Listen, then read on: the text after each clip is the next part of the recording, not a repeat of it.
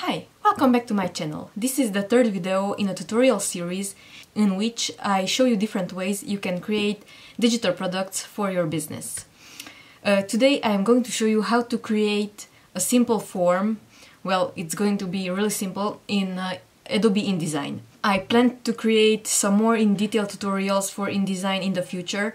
We are going to go with this simple form that you can create in a few minutes.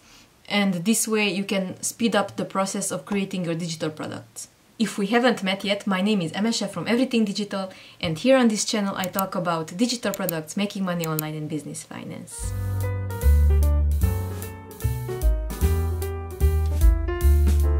When you start out, InDesign might be a very daunting and you might find InDesign very hard to use, but it's more user-friendly than Illustrator in my design. Of course, if you already know how to use Illustrator or Photoshop, those might be easier for you. But because I started out using InDesign and I didn't pay for any courses or I didn't use any paid materials when I learned how to use InDesign, I only used YouTube and a lot of blogs and articles, and I figured it out by myself because, in my opinion, InDesign is a very user-friendly and easy-to-use platform. So, without any further ado, I will show you my screen and I will walk you through how I create my planners in InDesign. So, let's go! So, we are going to open up a new document. Here on my starting screen, I already have a US letter size document set up. So, let's click on that and this will create a new document for us. So, let's start. Just like in the previous two tutorials, you can check them out in the description down below. I'm going to recreate the same weekly planner that we just did in Canva in the previous video. So, I'm not sure if I have all the fonts installed, but we will make something pretty together today. Yeah, sorry for that, I forgot to record the beginning, but let's add in the title. This is our type tool, and let's say we will select it, and now we are going to customize it. We are going to select the font. Let's find a pretty script font, or maybe let's set the size first. Let's set it to 30. I can see that L, I will correct it in just a minute.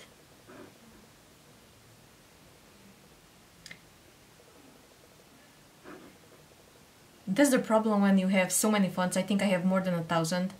You don't know which one to select.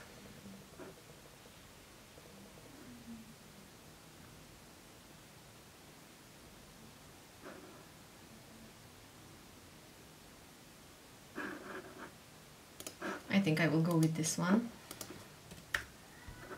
Let's see if they have glyphs. No. So let's make this one even bigger. I'm thinking 48. I will leave it like that. So now let's add the daily section. And we will say my week. And let's set it to play per display because I mentioned that is one of my favorite fonts.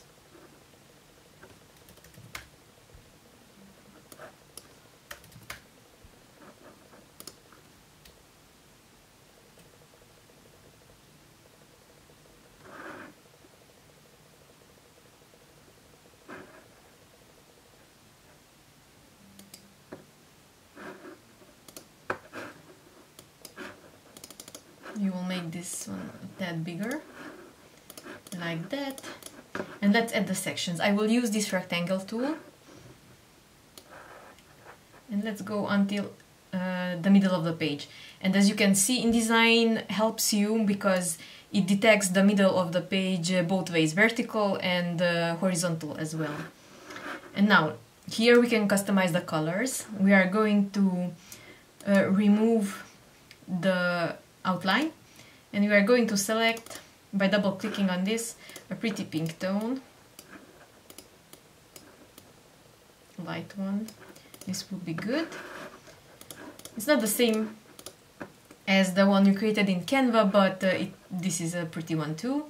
By the way, you can get the color code from Canva if you would like and use it in InDesign as well, but I'm not going to do that today.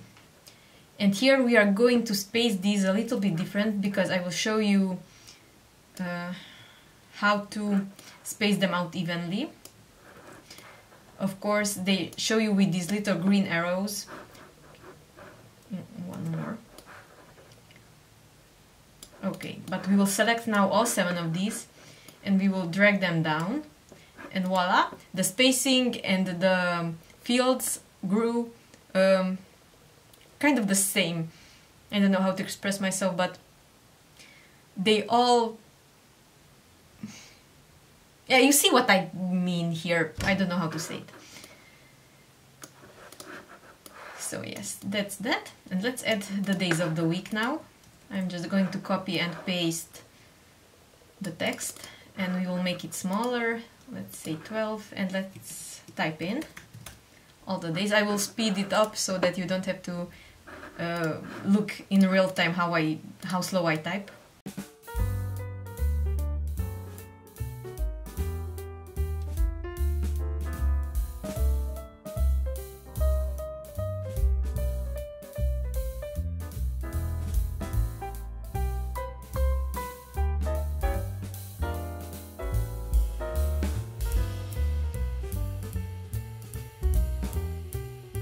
So, we are halfway there.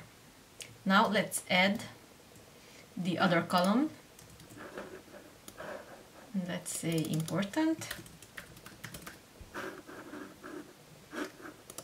Yes, like that. And now let's add in the lines.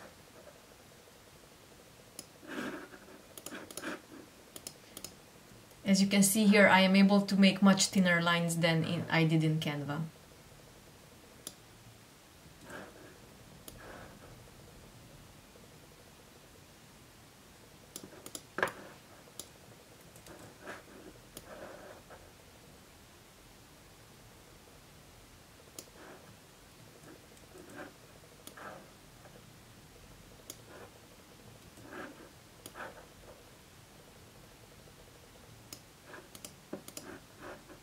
And let's add the weekend plans section as well. And we are going to use the same trick as we did before to make these ones bigger.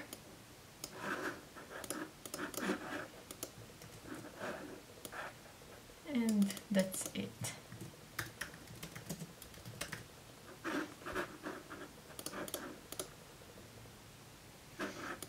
Okay, let's put this in the center as well. If you want to add some other graphic elements to any of your InDesign files, you will have to download them and store them on your computer. Now, you have to be careful. If you're using any image from the internet, people who hold the intellectual property to that element can come after you.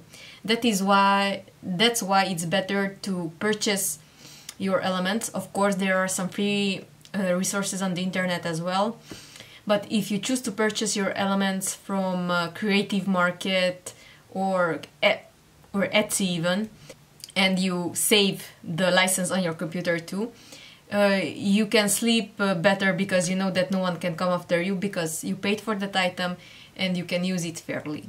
So that's a tip right there. I will try to dig through my files and try to find a pink watercolor wash so that we can somehow imitate the design that I did in the previous video. Okay, so I was able to find a nude one, but we can change the saturation and the color of the element here in InDesign. But first we have to get this brown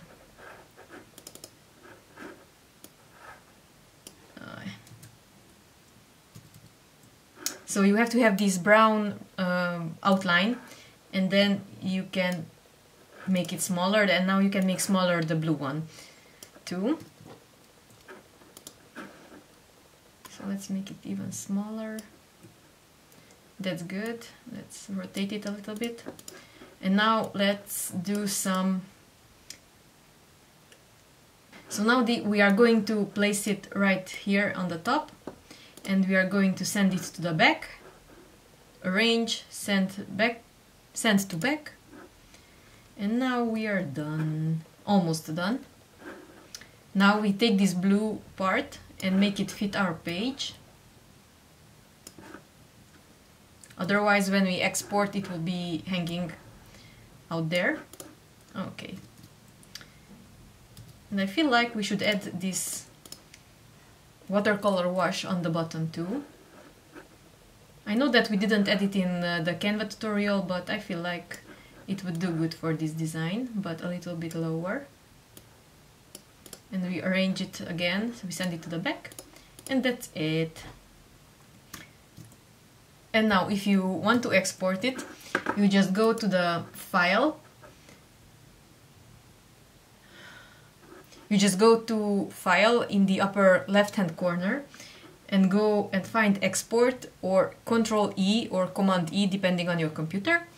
And you can select the location on your computer where you want the file to be exported.